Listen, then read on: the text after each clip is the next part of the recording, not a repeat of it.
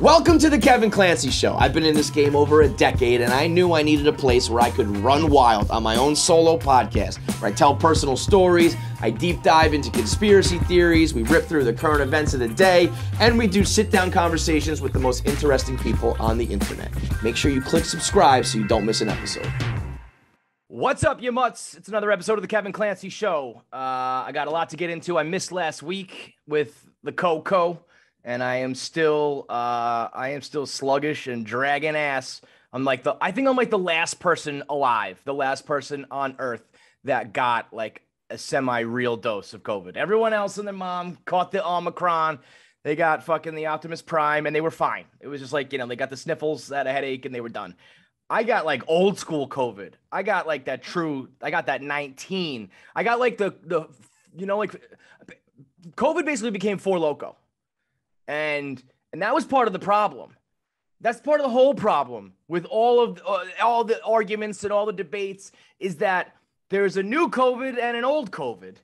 And it's like the new Four Loko, which is not even fucking comparable to the old school Four Loko when they were jacking up the alcohol content and the energy content, and the caffeine was like ripping your body apart. You can't compare the old Four Loko to the new Four Loko. You can't compare new COVID to old COVID. Because one is like a cold, the other one was, ravaging our country. And when everybody else is basically, when it's like done and burned out and weakened, I somehow mushed myself into getting that real COVID where it fucking hit me like a goddamn ton of bricks. So missed last week, back in it now. Definitely got that COVID fog, though. I never understood what people were talking about when they said that. And they're like, I'm in a haze or it's foggy. I'm like, shut up. Just be an adult. Your whole life's a fucking fog once you're an adult, But I definitely get it now where I'm like, nothing's working. Just like everything's taking 1 minute man takes a million takes and I'm hot and cold and sweating and tired and groggy. It's a whole fucking mess. But anyway, I'm back in the saddle with a big episode because I got a few things to talk about over the last couple of weeks. Some things that we touched upon on KFC Radio if you listen to both shows, but I'd like to get into a little bit more because I know that John's not always as interested in some of these topics with Rogan and the internet and that whole debacle. So I want to touch on some of that and a lot to get into pop culture wise, starting off though with fucking China and the Olympics. I don't know if anybody gives a shit about the Olympics anymore. I can't remember less buzz in my lifetime for an Olympics. And I don't know why that is. It could just be, because of the pandemic and because of, I don't know. I actually don't know what it is, but there's just, for a relative sports company that we work at, there's no coverage other than Jeff D'Lo's weird ass and nobody really cares about it. But nonetheless, is China fucking kidding me? I mean, these shots of the goddamn nuclear power plants behind the ski pipes, the ski slopes, is patently ridiculous. Is China fucking for real? Are you absolutely kidding me, China? This is where you decide to host the Olympics, in the fucking cockles of a nuclear power plant, deep in the heart of a nuclear power plant zone? That's got to be that's China trolling, no? That shot, when you see the gigantic ski slope and behind it is like 6 smokestacks, it's absolutely preposterous. And then they zoom out and it somehow gets worse. You realize that the power plant smokestacks are like the good part of where they're hosting these events. It's like a desolate, barren wasteland. Makes Chernobyl look alive and popping. China's fucking huge. It's an enormous country. They probably got endless amounts of sprawling land. And you guys decide to do the ski and snowboard jumps and shit, which is like undoubtedly one of the most popular events, right in the middle of nuclear world. Looks like we're in Jurassic Park for nuclear bombs. It's crazy. I mean, that's got to be like, China, you're done, dude. think about any party you've ever hosted, any party you've ever gone to. If you go to somebody's party and the place fucking sucks and they're hosting you like in the dirty, unfinished basement, you'd be like, this is not the right place to host a party, guys. Fucking China wins the bid, doesn't tell anybody that we're going to be putting you, inside the nuclear reactor. Oh, don't worry. We'll just do the ski jumps. You'll just land inside the fucking smokestack. How about that? We'll do the giant flying V ski jumps, and whoever lands inside the fucking nuclear reactor is the winner. Congratulations. You got the gold medal, but also your body is registering 150 Rontgen, and, you're going to grow a third eye, and you're probably sterile now. Hope it was worth it, because you can't have kids. And if you do, they're going to be mutated. Fucking China, get real. I mean, one of the more ridiculous sceneries you will ever see in sports is that shot right there. Like, I'm sure there's some sort of logistical reason about how they needed to, building that sort of building required some sort of infrastructure that was there, but couldn't you just like turned it around just like so the cameras don't catch all the fucking power plant? Christ on the cross, China, step your game up. And then the one other thing that I found, the only thing that I really found interesting in this Olympics is Eileen Gu. And again, I don't know if, Barstool, I'm not sure if they've been covering it, but Eileen Gu is this freestyle skier who absolutely is a fucking rocket ship to the moon as far as sponsorships and athletics and fame and fortune. She's an 18-year-old Chinese American who I think she grabbed gold last night. I'm not sure. Yeah, she won gold. She did a 16-20 double cork or some shit. It was like a jump and a twist that like only 3 women have ever done. But she's chosen to compete for China. She was born in San Francisco. And I just don't even know how that's allowed. 18-year-old girl. She's beautiful. She's awesome. Like, she is the quintessential. If you were going to make an Olympic star, it would be this girl, right? She's representing she's technically representing China, but being a Chinese American, she's representing like the 2 biggest powerhouse countries in the world and certainly in the Olympics in what is the most like, doing the events that are, most beloved and watched in the Winter Olympics. Good looking girl, great at her sport. I mean, it is, you put her in a fucking lab, and this is what comes out for like the perfect Olympic champion. What I don't get is how she's allowed. Yeah, she did a double cork 1440. I'm not even going to pretend to know. How do these judges even fucking know? Are the judges sitting on the sidelines with like a slow-mo replay so they can really see like, all right, that was 2.5 twists with 1.5 flips, or I can't, all of these things look exactly the same to someone like me with the untrained eye. How can these guys even see in real time? And the announcers are always like, oh, nope, never mind. Her career's over. That was devastating. And it looks like every other fucking jump I've ever seen. But all I know is when you see the shit that this girl can do in the air, it is absolutely fucking bananas.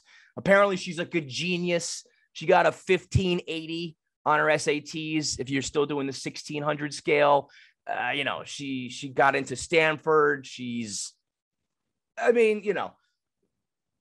God gave this girl everything. Like, hater of the year type shit. Why did God give Eileen Gu so much and me so little? But it's this nationality thing that's making waves. So she was born in the United States to an American father and a Chinese mother, first generation immigrant from China. And she requested to change countries with like the ski, I think it's called the Ski Federation, to compete representing China. And it's weird because China is not a country that allows dual citizenship. So it's not one of these situations where you can, I was born in America and I'm an American citizen, but I want to represent, my family. And, and my nationality. So I'm going to represent China. So, I don't understand how it was allowed. And she said like, I'm American and I'm Chinese, and you can't deny either of those. I'm both. And I'm cool with that, but I'm just wondering she said, quote, when I'm in the US, I'm American, but when I'm in China, I'm Chinese. I'm not sure that's how the Olympics works. I think you got to pick a team. And in this case, she did. And I'm just kind of surprised that it was China. I feel like being a young, seemingly like progressive. I mean, I don't know much about her personality and her, where she falls on issues and whatnot. But, China doesn't always have the best track record for treatment of female athletes. And it seems like a wild move if you feel like you're both, but you've lived in, and competed in America your whole life. But when the chips are down, you decided to compete for China. And I'm just thinking that she got the bag. I'm thinking that there was a fat ass duffel bag of cash where she just said, yeah, you win.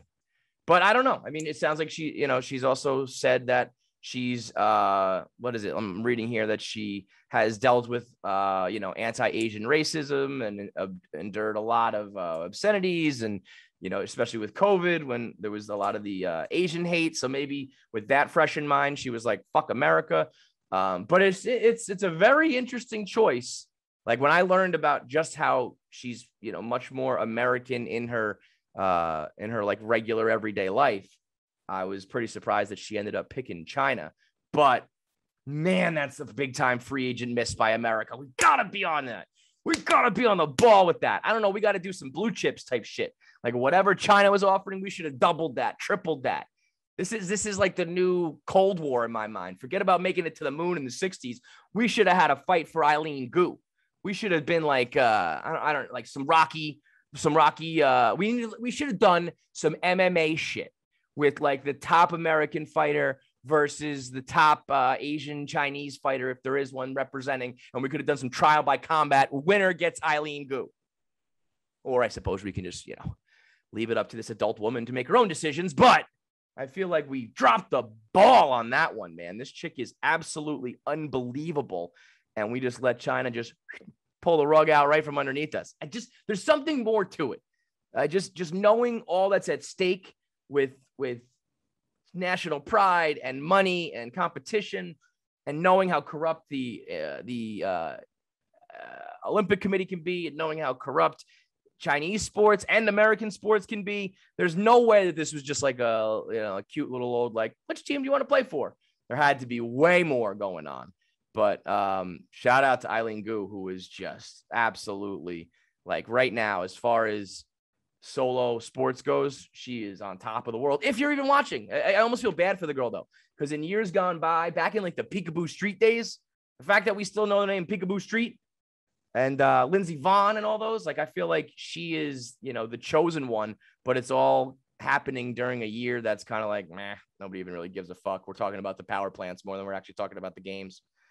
God, I just can't get over the power plants. It is so unbelievable. Although I did see a Photoshop of someone putting like what an American background would look like. And it was like basically an exit off of like the New Jersey Turnpike, where there's like the Golden Arches and an Exxon Mobil and a fucking Golden Corral with like, just highways and big trucks and shit. It's like, yeah, probably don't have the finest scenery in America, but we wouldn't host the Olympics there. We would pick some fucking, it would be on an actual mountain. We would be doing some shit in Yellowstone or Montana or wherever the fuck, the real scenery is, where you're skiing on an actual mountain. You're telling me that China doesn't have one goddamn snow mountain in that whole fucking area?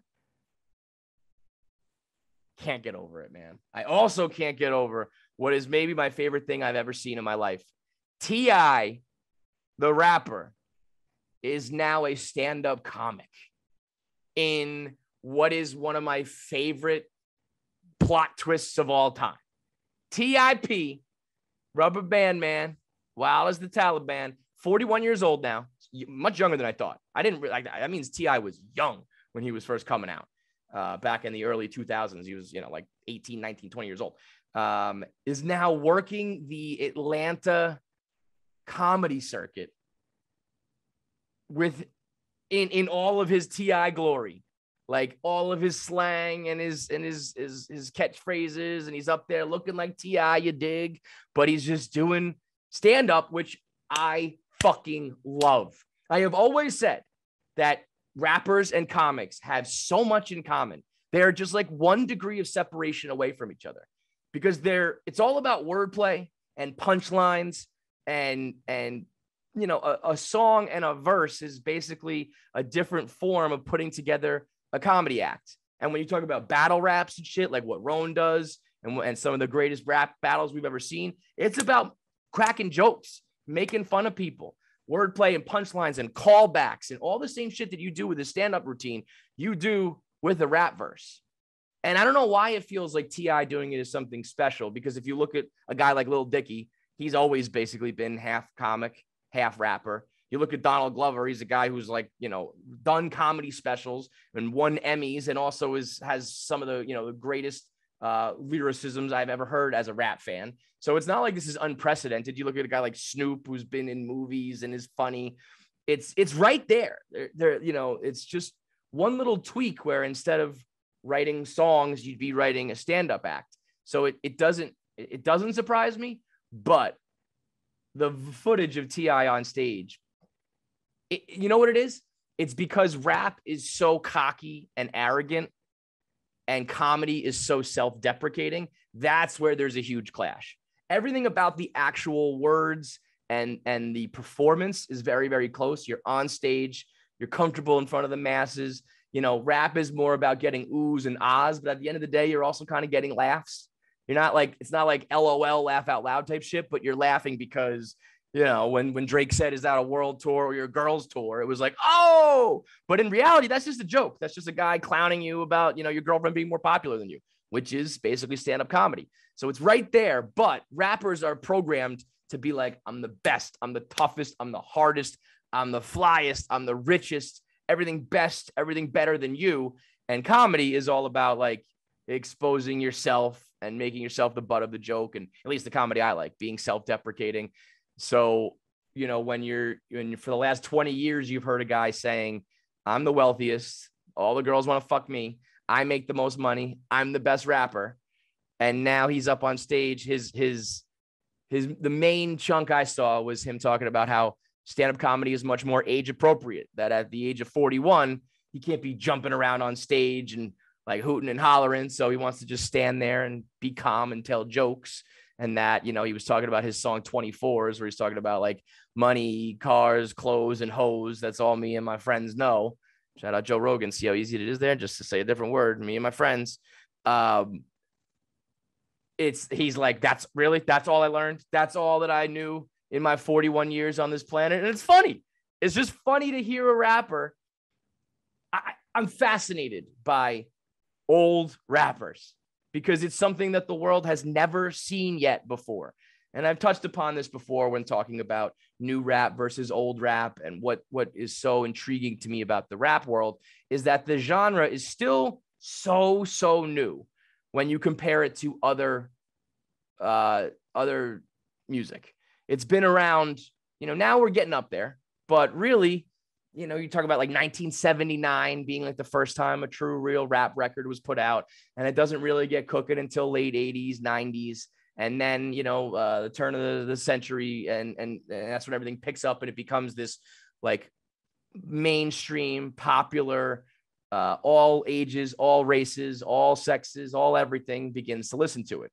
And when you really look at the top people in the game, we either lost you too early and you were killed like Biggie and Tupac were, or if you were a top rapper and you have been lucky enough and safe enough to have now aged into your, like, you know, late 40s, early 50s, some of these guys approaching late 50s now, you became a mega mogul. You became a billionaire. It's Jay-Z. It's Puffy. It's Dr. Dre. These guys it was either like you get murdered or you became a billionaire. I don't know what Snoop's net worth is, but obviously he's another one who's been around longer than anybody. And he's, you know, become a full-blown household name. So it was, for the longest time, these big names, as they became, dads and probably soon to be grandfathers, it was like, what are these rappers doing now? Because all we know about them is fucking guns and hoes and drugs and money and flashy and touring and being this, larger than life cartoon character that you want to be. But now, when Eminem turns fucking 52 and he's still, he's got the weird beard and he's trying to look tough. And it's like, well, wait a minute, this is bizarre. And then so seeing a guy like T.I. saying, fuck it, I'm going to go do this entirely new thing that, like I said, is very similar yet very different at the same time. I love it. I want to see all rappers do this. There are some funny fucking guys out there. Could you imagine Busta Rhymes doing? Busta Rhymes would be like the loud, bombastic, like prop comic who's selling out arenas doing fucking, I don't know, smashing watermelons or shit, Gallagher style, where you'd have like a Tyler, the Creator, just like killing them with like wit and just dry humor. Or, you get some fucking, imagine like the Bad Boy reunion tour. When I went and saw the Bad Boy reunion tour at MSG, it was like one of the greatest things of my life. Mace was falling over. Puff was out of gas. These guys are still trying to be fucking Mo Money, Mo Problems, Jiggy in the video. And they're old. And if they were just sitting on stage, busting on each other, roasting each other, if Mace was cracking jokes about Puff, I mean, I would love that. Just to see all your favorite rappers through that different lens is hilarious, because it's something that we've never seen before. What else do we got here? We're of course going to get into your questions, the Ask Me Anything portion of the show. But I mean, of course, let's get into some Joe Rogan. All right, let's get into it. The Joe Rogan portion of the show. I feel like if you're doing any sort of podcasting or talking, you have to talk about Rogan in these recent weeks. But it is an interesting one, and it's one, like I said, we touched upon it on KFC Radio, and I obviously still have, I've shared some of those thoughts, but obviously this is a conversation that can go much deeper than just that, and it's one where I have to remind myself to not get my own self in trouble, because it's something, when George Floyd happened, everybody began chiming in, and I realized that's dangerous and stupid, and you can come out looking, ignorant and not very sensitive to, the plight of other people. And that was so serious. It was life and death, literally. And then something like this happens where we're not talking about a murder, but nonetheless is still something where I got to remind myself to, check myself at the door. Because on KFC Radio, I was saying, I don't think Joe Rogan is racist. And what I've listened to and what I understand about him as a person, I don't think he's racist. But also, who fucking cares what I think? That's kind of what I and a lot of white people always need to remind themselves, like, it doesn't fucking matter what you think, because you completely lack the understanding to, declare who is and isn't. And, I can have my opinion about, like, I think I have seen Joe Rogan interact with his friends and other Black comics, and know how in comedy you come up in certain neighborhoods and Black clubs and traditionally urban areas where, he's the only white guy, and he's had so many colleagues and friends over the years who I think would vouch for him and are vouching for him. But that doesn't mean that you can't be racist. Or I think more importantly, it doesn't mean that you can't do racist things. And obviously the video is is the huge part of it. And in it, I've said in my 1 Minute Man, and I mentioned it on KFC Radio, I said it's an out of context video. And a lot of people who are on against Rogan, I guess in this case, are saying, what do you mean out of context? Are you defending the use of that word? And what context is it okay? And that's where things can obviously get dicey. Where I struggle is the idea that context and intent don't matter. I believe that context and intent is all that matters in life is context and intent. It means everything. It's, I mean, there is certain context and certain circumstances where we allow you to murder somebody. You can kill, no, it's not murder. You can kill somebody, and under certain circumstances and in certain context and intent, it's allowed. So if that can happen, you can't tell me that context doesn't matter. What you can tell me is that under all context and all intent, it is bad. That I'm okay with. So under no circumstances is it ever okay. Got it. Totally understand. And that's why I have played by that rule and will never say it. And I feel like most people at this point understand. And I really do believe, at least from a broadcasting point of view, you're not really going to see this much like ever again on a broad scale. Of course, there's always going to be assholes and stupid people who push the envelope for the sake of doing it. But I think at this point, everybody kind of understands the rules. And so if you want to tell me that under any context, with any intent, that is a word that shouldn't be said. And if you do, that's bad, it's wrong, and it's hurtful. Cool. Got it. Understand the rules. But I just still don't believe that we can't, that there isn't some nuance to it. Again, understanding that even at the most nuanced and intellectual level, it's still bad. We're in agreement for that. I still just believe there is a difference than when you are bringing it up in conversation about the word, when you're just like, if you were to tell me that a professor is giving a lecture about the etymology of the word and uses it rather than saying the N-word, that is different than someone in the fucking parking lot of Costco hurling it hatefully at a person. Oh, I saw this video. Oh man, this video the other day of this kid who gives a sweet chin music super kick right through the fucking window of this guy's car who was calling him the N-word. It was unbelievable. It was the greatest sweet chin music ever delivered. Bob Fox put it up on the site on Barstool. He kicked right through this fucking window because the guy was calling him an N-word, but then was too afraid to get out of his car. It was amazing. That to me is very different than if someone is delivering a lecture or a conversation about the word. Again, for the 50th time, I am reiterating that I understand all of it is bad, but there is a difference in my mind. And that's where I get caught up, though. It is like, it doesn't matter in your mind, Kevin. In your mind, white dude, it doesn't matter.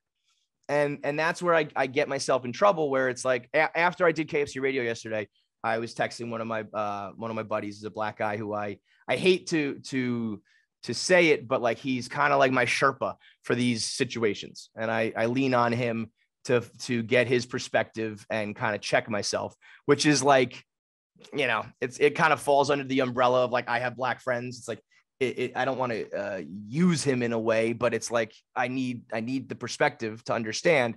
So I did KFC radio and I said, you know, I don't think Joe Rogan's racist. And I asked him and I'm like, do you think he is? He's like, fucking absolutely.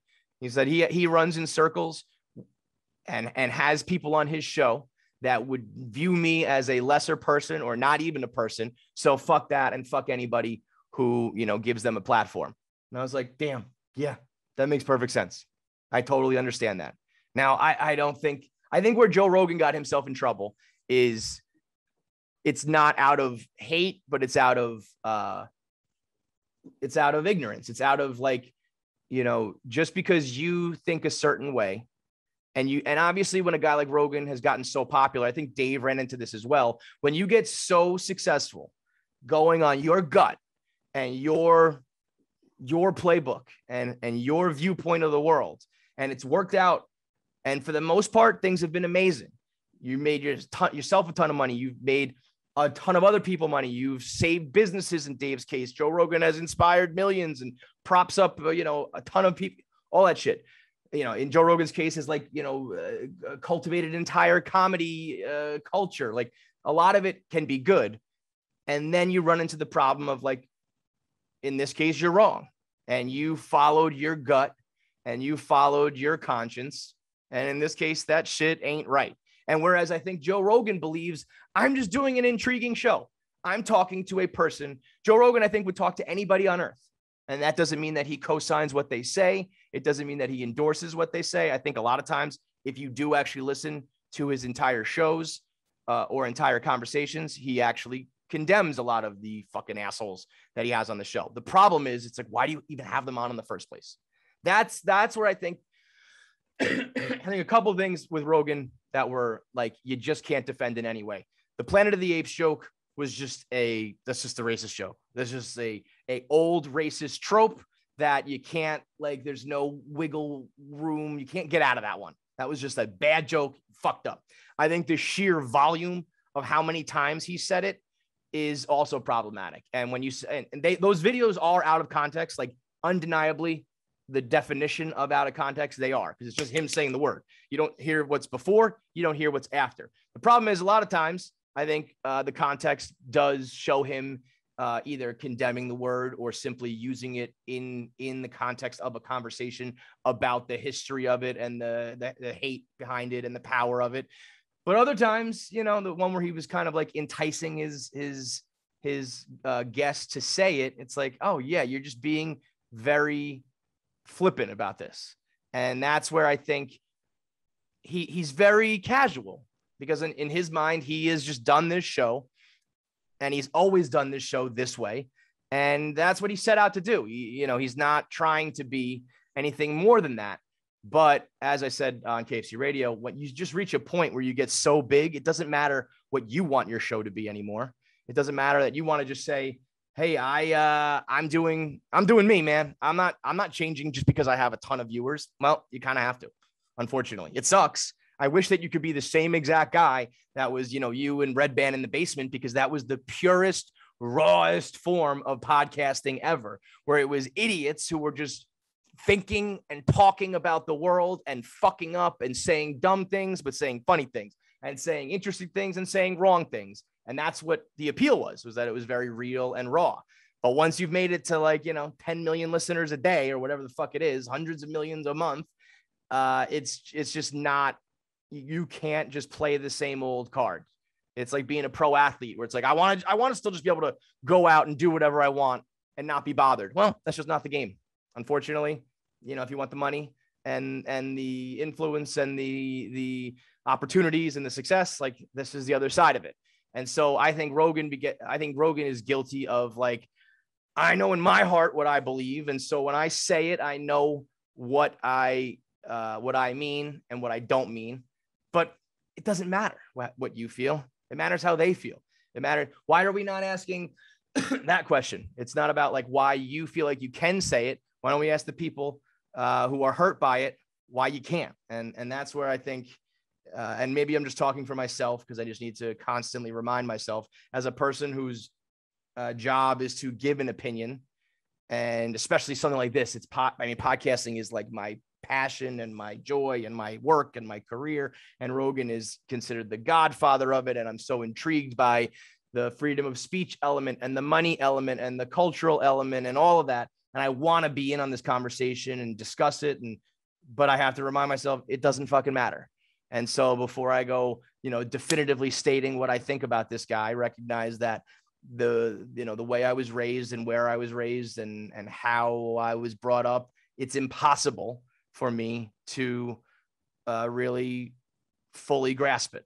And so, it's like Rogan, one of the most important things that my buddy said to me was, like, Rogan apologized for it. And I do believe that was a sincere apology. I think that was a guy who was like, he said, anytime you're making the comments, I'm not racist, you fucked up. But I think it was refreshing to see that it was a guy who I think ultimately knows, no matter how the chips may fall on this one, he is okay. He's safe financially. I think ultimately, like, his fan base will still ride with him. His family is safe. He's safe. So I think it was a genuine apology, where it's like, I'm not fighting for my career. I'm not fighting to be right or wrong. I'm just apologizing for what I saw and now know is fucked up. I've done it myself. The exact same thing happened to me with the Kaepernick rundown. When I see myself in that old rundown, I literally go like, oh, fuck. Like, that was bad. It was not a funny joke. It was just like, it was way over the top. It was, And when I saw that, I apologized. And I think when you can see the sincerity, I think that does make a difference. But all that being said,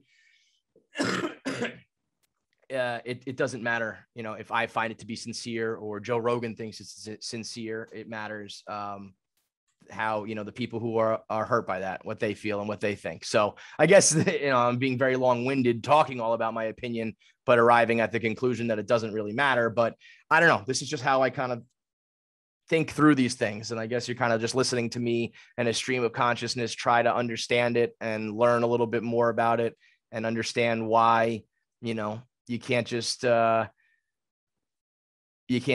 listen to the guy and I think I know what he means and I think I know where his heart is. So let's not call him a racist. I think there's a lot more, like I said, context and all that shit matters and nuance matters. So it matters in the other direction as well, where, it doesn't necessarily mean that you're off the hook just because you were using it in a non-hateful way, or you know what your heart is, or you have black people in your life who love you. It just doesn't fucking matter. I think the one thing that I can definitively say that really bothers me about Joe Rogan, the sheer number of times he said it, to me indicates a guy who thinks like, I can say this because why the fuck not? And that, when you said it 70 times, you get caught, you should never say it. Anything over 0 is wrong. But when you're talking about 70, to me, that feels like, all right, man, you know where we're at. And, you're saying it.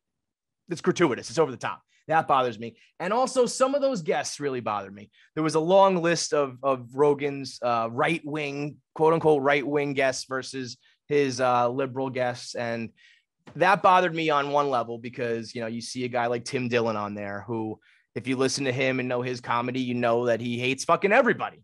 And he's roasted every single side of politics. And a lot of the people that were deemed right wing, it's like, no, they're not right wing. They just maybe one time said something about the vaccine that you don't agree with. So you're deeming them right wing.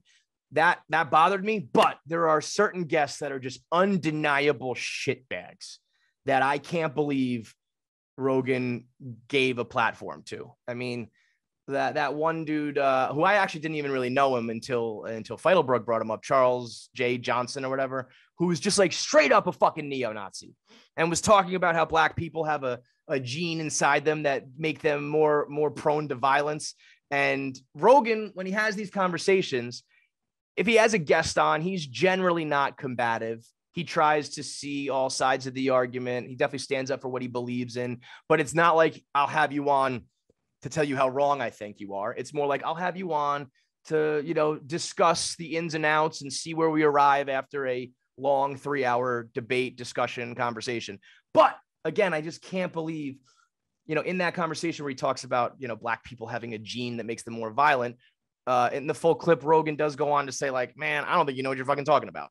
But why even have that guy on your show? It's, getting on the Joe Rogan show is this, it's like the new, getting on Carson, where it can make your career. It can turn you into a huge success. It can make decades of scrapping in comedy clubs or trying to make it as an author or a scientist or whatever your field is. It can all overnight flip just because you get the cosign from this one guy. And so I feel like Rogan plays it very like tight to the vest, like who can get on that show. And then to choose some of those people who at their, I don't even want to use the word best, but like at the only thing they could ever provide would be like shock value, true, just shock jock, racist, hateful, violent bullshit. Some of those people make the cut. That's what really bothers me, especially knowing like I personally know some comics who I think are like so deserving of getting that Rogan push. And, they haven't really gotten political or dove into the vaccine or Fauci and all that shit that Rogan has really been pushing. And so they don't get a shot. But, somebody, even with like a loose affiliation to the Proud Boys or neo-Nazis, they get the nod. That's bullshit. That sucks. And I feel like it's naive of me to say like, I don't think Rogan is motivated by numbers and downloads because he does so many of them. And it does seem like he's more just about good, intriguing conversation. But you got to believe that he looks at when I talk about, vaccines and Fauci and shit, business is good. There's some level that has to happen. And so, I don't even know what's worse. What's worse, having some of those guys on because you think that they're intriguing conversation, or having those guys on because you think they do good numbers. In either scenario, it's just fucking garbage. That I hate. The Alex Joneses of the world, like the fact that Alex Jones is probably one of the better, like more scrupulous guys is sick. That's sickening. That's the one thing that I don't think Rogan, at the end of the day, it's his show. Like I said, I think he wants to just do his show. He'll talk to anybody on the planet Earth because I think he has a great thirst for knowledge and debate and discussion. But I guess like I said, once you reach a certain level, you have to understand that it's not just about who you think is interesting. Even if you're disagreeing with them, even if you're putting them down, even if you're, it's like, I feel it bothers me that he went harder at Sanjay Gupta from CNN. Now, granted, in that case, he was being personally attacked and they were lying about him. So I understand the need to be aggressive and defend himself. But like, he went harder at that guy than he does some of these like out of the closet, blatant fucking racists. That I can't get down with. So at the end of the day, here's really what I think it is. Anybody who stands any podcast you're either going to end up in arguments and debates and discussions you really don't want to be in, or you need to check yourself, because nobody on the internet should sway you as much as some of these people seem to be swayed one direction or the other. Whether you're talking about a podcaster, a comic, a philosopher of sorts, a talking head on TV, whether it's Fox or CNN or Owens or Shapiro or Rogan or whoever. If you consume internet content with anything other than I'm here, they're here for me to laugh at them. They're here for me to, learn some interesting shit. But at the end of the day, you make your own fucking decisions. Anybody who is like blanket agreeing with or blindly defending either side of it from anything you hear on the internet, you're a fucking child.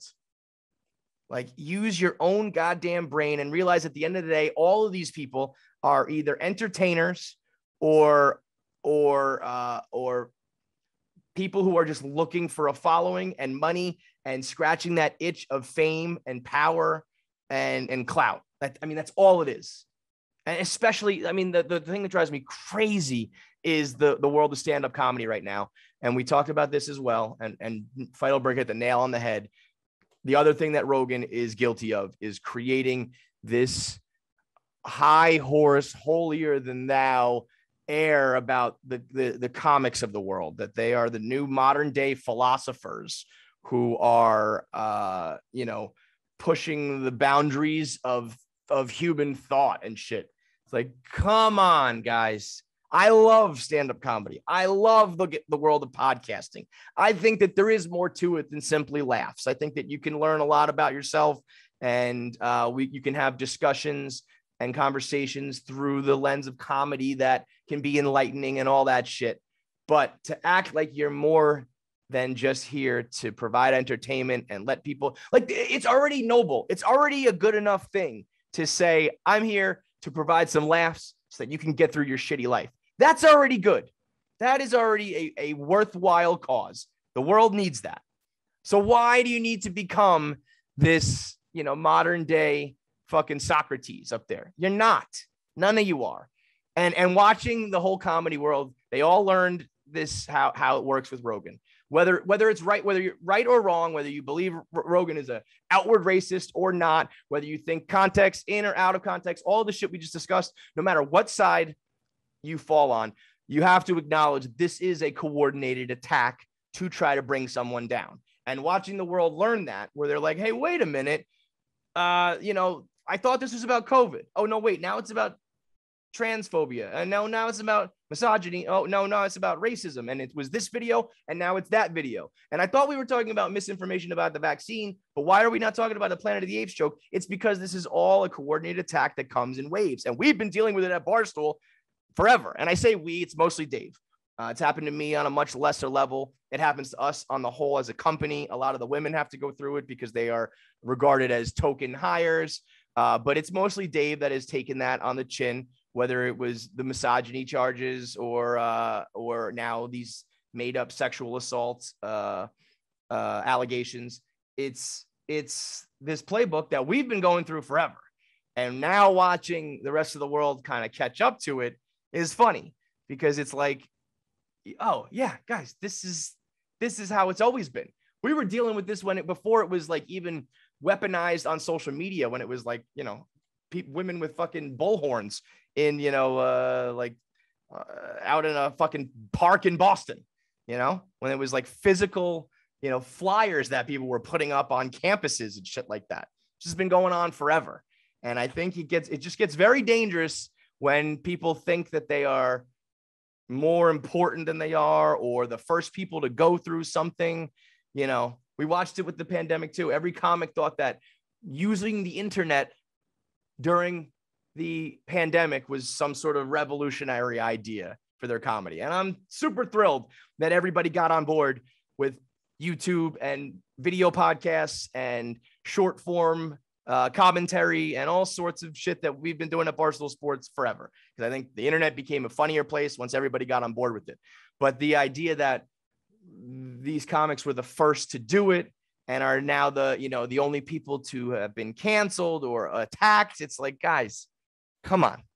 You cannot be the center of absolutely everything. That's a tough one to watch. The latest one I saw, Andrew Schultz was talking about how he believes that China is taking down America by making the algorithm for TikTok reward dancing and lip syncing, so that this generation of American kids aren't doing math and science.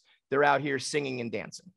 That it's not that the dancing and the lip syncing is what the people enjoy, and that's what the algorithm is rewarding. It's the other way around, because it's a weapon that China is now using to take out this generation of Americans. And the amount of people who were like, wow, like mind blown. It's like, no, man, TikTok was doing this back when it was Musical.ly, because teenage girls like to sing and dance, and they always have, and they always fucking will. And there's something about dancing and singing and entertaining that people enjoy. And that's what gets picked up. And that's what the algorithm rewards. Not that over on Weibo, the algorithm rewards, engineering equations that, they're going to be smart because their social media is geared towards that. It's not that deep.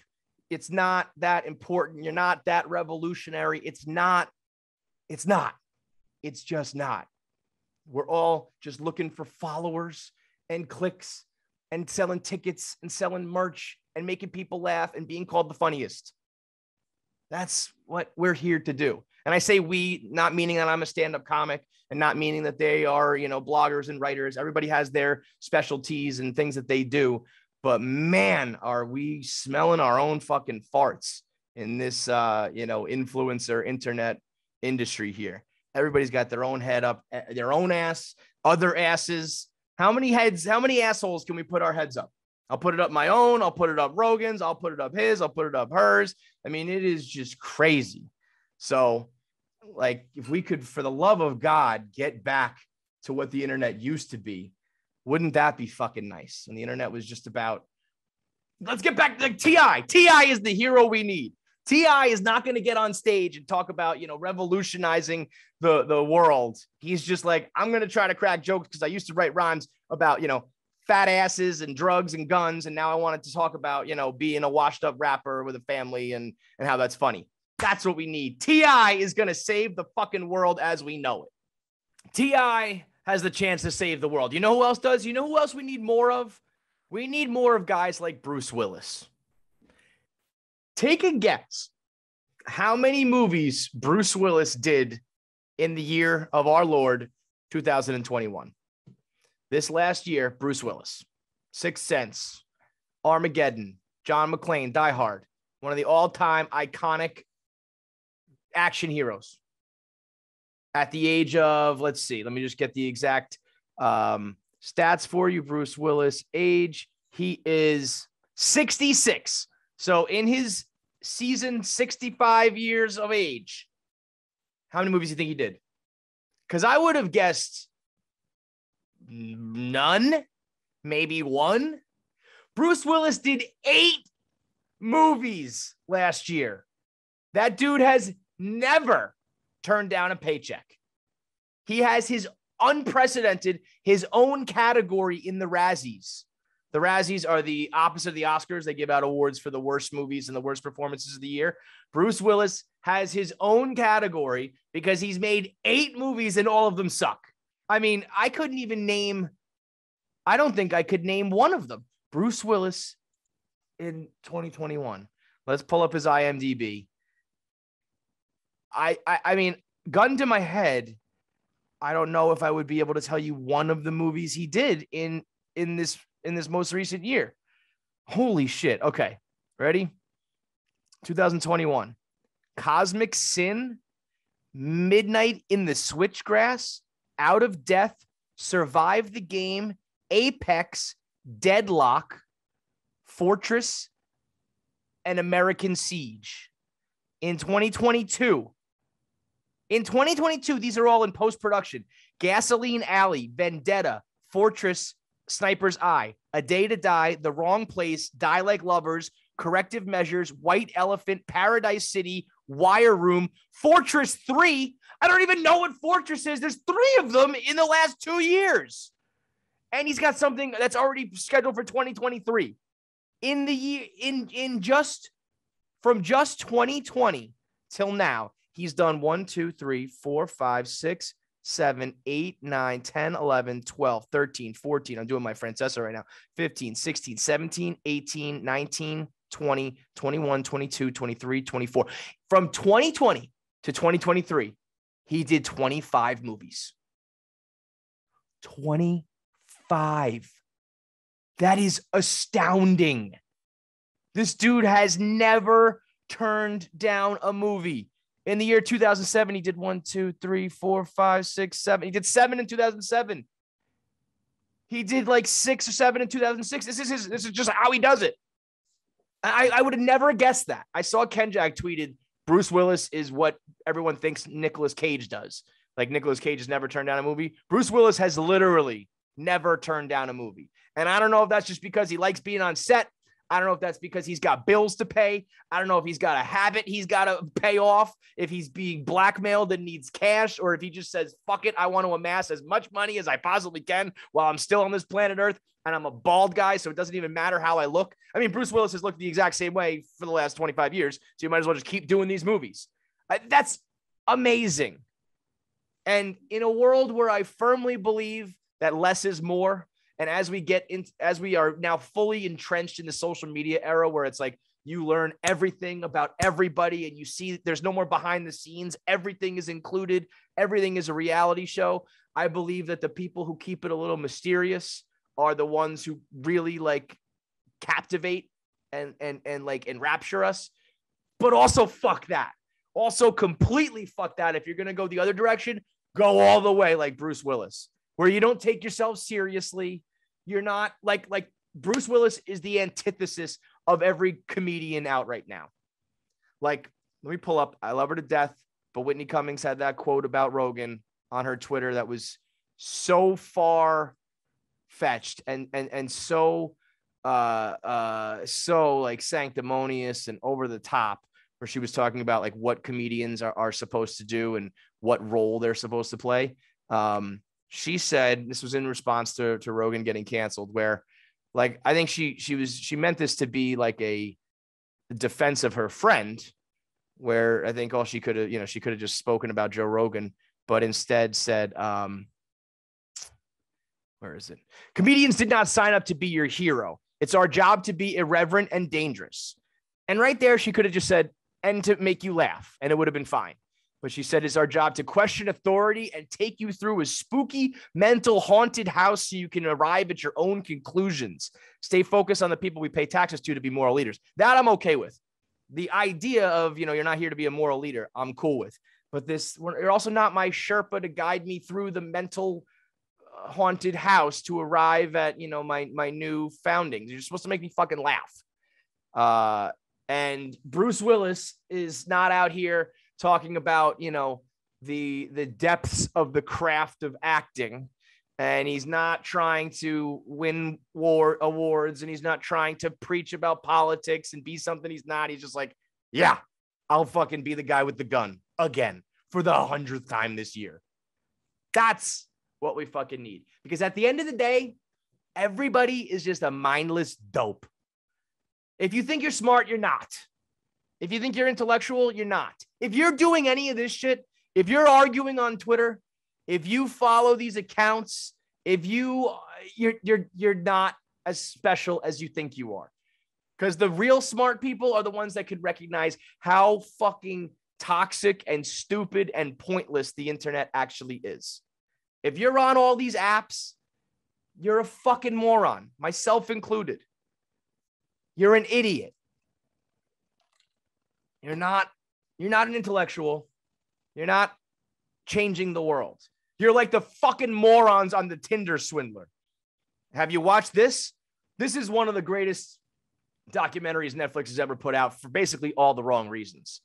It's a 2-hour documentary with an intriguing situation. It's about a guy on Tinder who just has multiple girlfriends, and he defrauds all of them into paying his bills. But it really just highlighted how fucking stupid everyone in this world can be. The Tinder swindler is like, you want to get a good cross section. You want to get a good look at the human brain right now. Watch the fucking Tinder swindler. Because as much of a scumbag as that guy was, his name was Simon, or that's at least his fake name.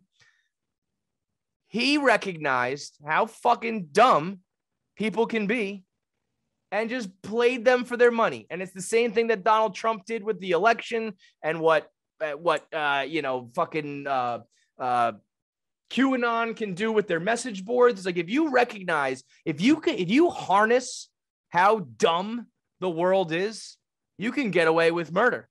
You can get away with almost anything.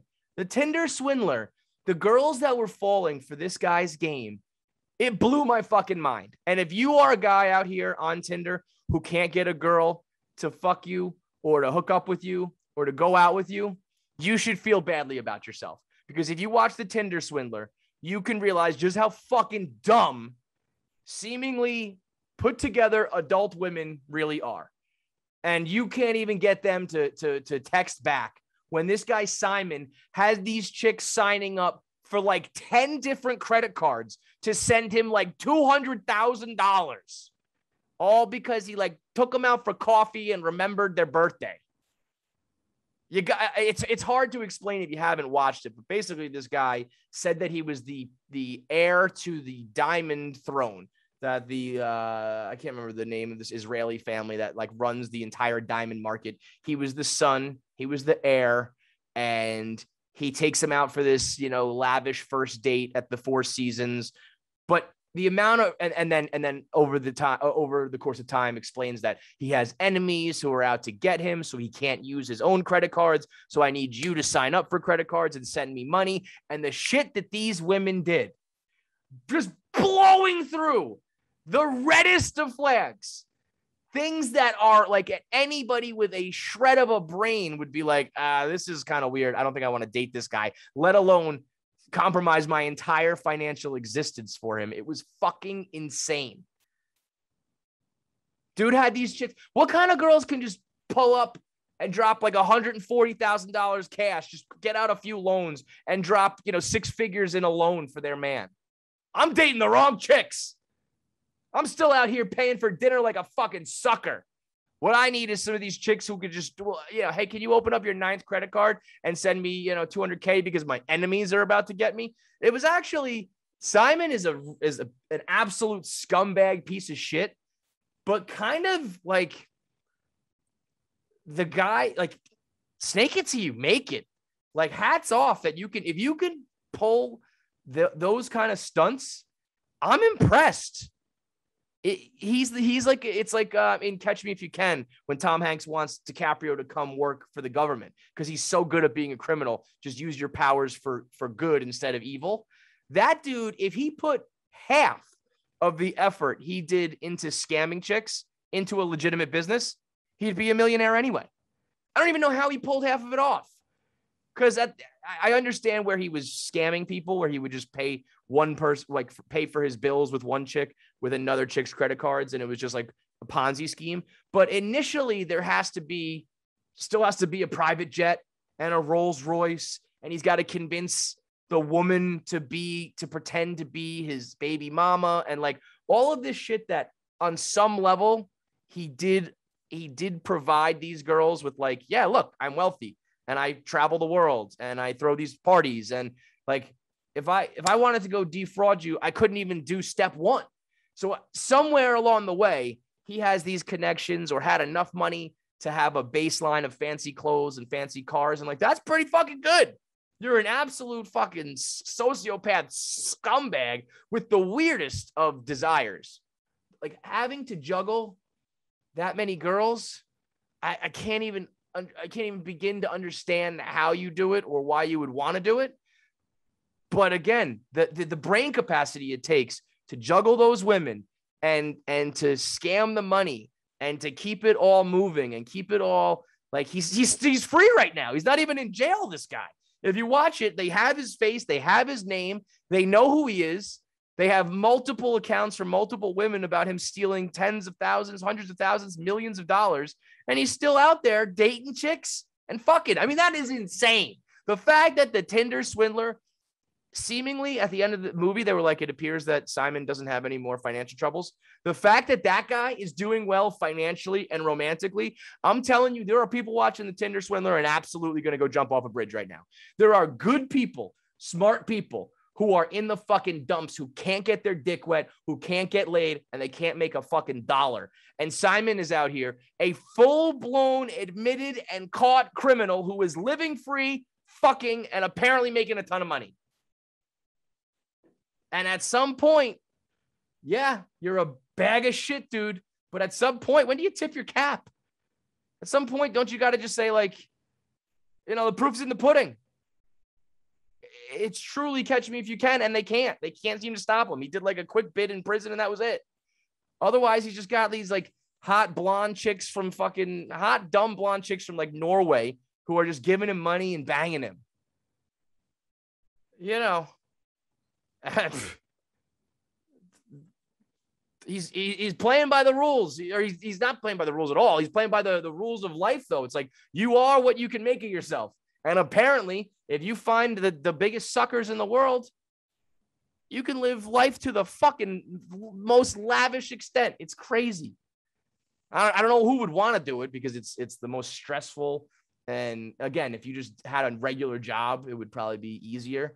But, you know, you got some weird sociopathic itch you need to scratch.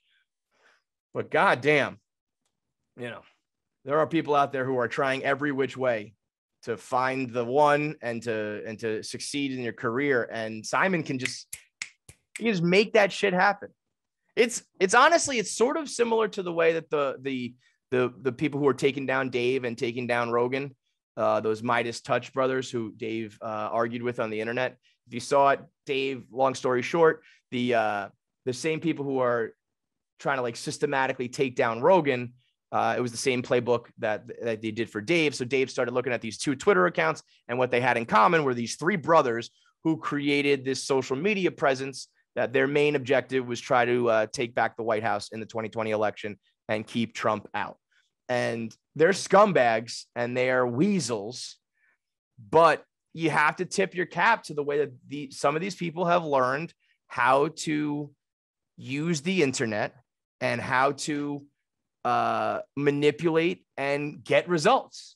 And I hate that people are that they use it in like the slimiest and scummiest of ways. But if you want, like, again, there are so many people out there who try to go viral and want to be recognized and want their break. And in reality, if you study up and you learn the right ways to do it and you pull the right levers and make just a couple connections, you can fabricate that shit every fucking time. I don't want to. It's like, I don't know if I could. I don't know if I'm savvy enough, but I'm sure if you put enough research into it and learn it enough and learn how to you know, manipulate social media, you could do it. I don't care to do it, but it's just scary, I guess, that like technically anybody can do it. If you follow this account, Wokal Distance at WOKAL_distance. He is kind of an anti-cancel culture crusade guy. He was the one who outed these three brothers as being the same guys who attack Rogan as attack Dave. And he lays out systematically how you can manipulate social media to get whatever you want done politically. And it's just wild to me. It's like, you know, very tangible stuff. Like you set up this account puts out the video. You retweet it from these accounts while never actually endorsing it. But if you mass retweet it enough, it begins to affect the algorithm. Once the algorithm reaches saturation, now the message is out there. And next thing you know, you are impacting elections and you are impacting careers and you are trying to take down shows. And it's like the same thing as the Tinder swindler, man. If you know how to prey upon people with the tools you have at your disposal today, ain't nothing you can't do. It is fucking terrifying to think that there's just enough dumb people. There's enough dumb people and there's enough smart people who know how to manipulate the dumb masses. Like we're going down a dark fucking road. Or I just wish the internet was back to dick jokes and internet porn and funny videos of people getting hit in the fucking face, hitting the dick. Like R.I.P. Bob Saget, man. Once Bob died and we left the America's Funniest Home Videos era behind, and now it's just officially manipulation and fucking, I don't even know what, man. It's disheartening to be a part of the internet sometimes, where it's just like, well, I don't know. Maybe we just got to keep on fighting the good fight, where it's like, if you hate all this other shit, and if you don't want to be a part of all that, it's almost like the 1995 Source Awards, Suge Knight. If you want a producer, all up in the videos, all up on the record, come to death row. It's sort of like, if you don't want to do these fucking debates, talk about politics and cancel culture and freedom of speech and all that shit, come to KFC Radio, where we're talking about chickens and fucking getting laid and dumb shit and pop culture and movies and TV and all that shit. Back, like, come on over where we're a safe haven, where you still just want to be entertained and not have to worry about everything being politicized and everything being manipulated and everything being the fucking worst. It's like, just admit what you are, admit what you aren't, and come laugh with us. We're just here to fuck around.